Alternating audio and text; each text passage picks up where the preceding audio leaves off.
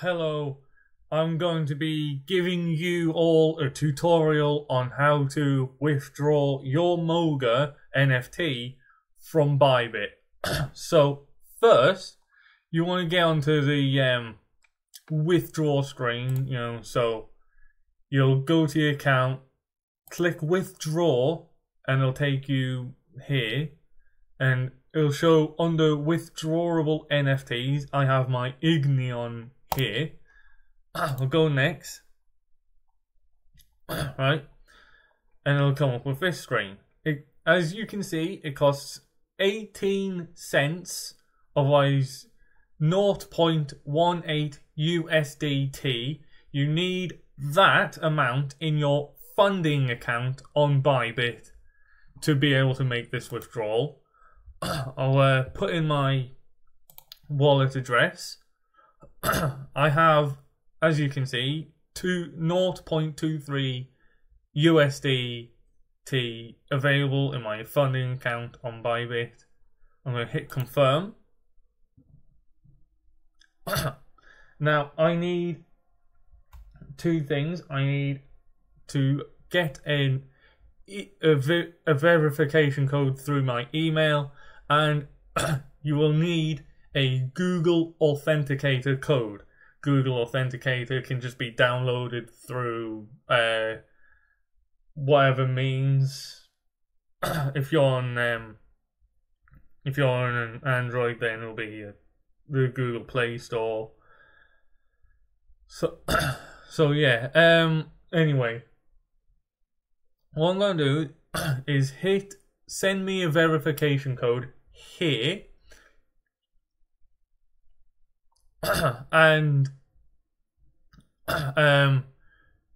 my Google Authenticator code will be on my phone. If you want to find your wallet address on MetaMask, it's at the top here. Just click, and it'll copy the address for you.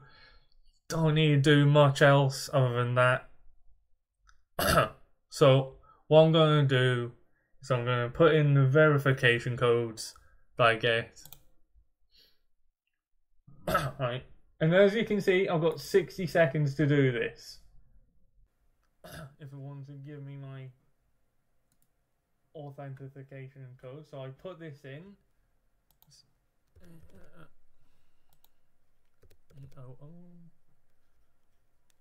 564, and my Google Authenticator code will be put in now.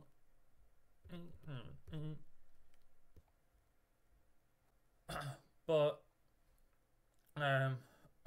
so what you do basically is you put in a